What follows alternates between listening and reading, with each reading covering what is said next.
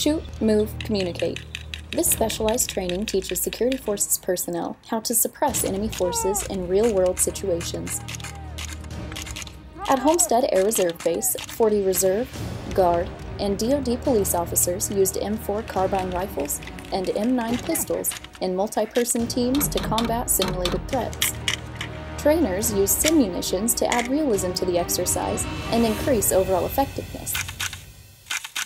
The only words needed in this training scenario are move, cover, ready, and moving.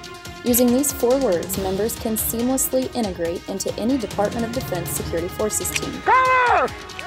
Moving! Reporting from Homestead, I'm Senior Airman Leslie Craig.